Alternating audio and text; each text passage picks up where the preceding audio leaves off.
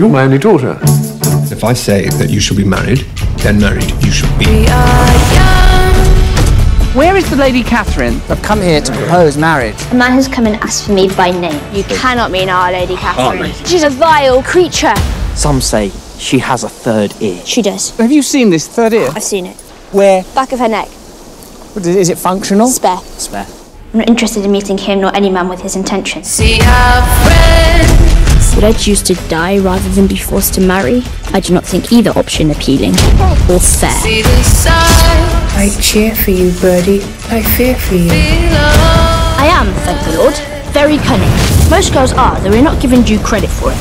I do think she's come down with something. She's got a little bit of. I think there's a little bit of pox going around the village. Pox.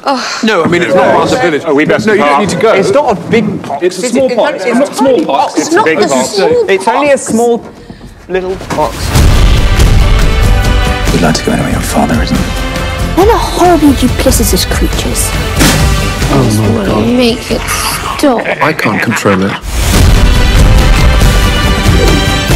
It's close to my face. You have wings. You must learn how to harness them. You don't get to decide who we are, where we go, or how much we cost. Like we're just things. We're not things. We're people. And we can think, and we can hear, and we can feel. But we are young. We run. I wish I could help every girl in the world. See our friends. Knowing your own story will be your salvation. Feel But for now, I am enough.